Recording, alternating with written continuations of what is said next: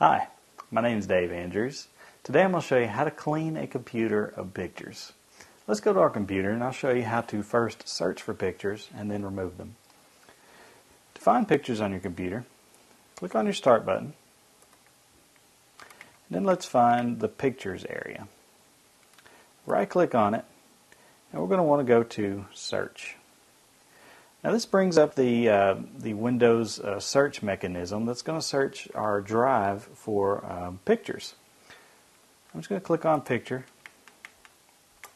And one thing that we have to do is search for types of pictures. Types will be JPEG, which is JPG, GIF pictures, which are GIF, PNG. But the most common that you're going to come across is JPG because that's what most digital cameras use. So basically what I'm going to do is up here in the search area, I'm going to type star.jpg. What that's going to do is that's going to return any picture that ends in .jpg. The star means return everything.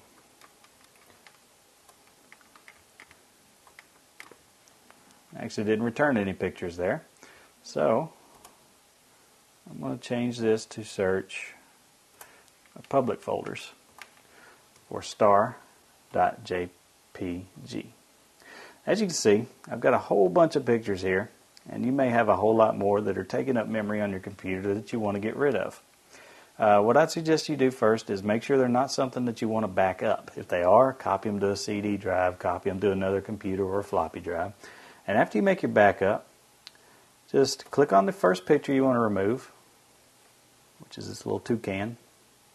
Scroll down to the bottom, hold the Shift key, and click on the last one. That selects all of these images.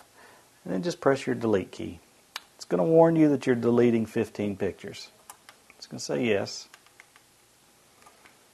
And then as you can see, my recycle bin is full, and there's all these pictures in here. To completely delete them, just empty the recycle bin. Those pictures are now gone. My name's Dave Andrews, and I've just showed you how to clean your computer of pictures.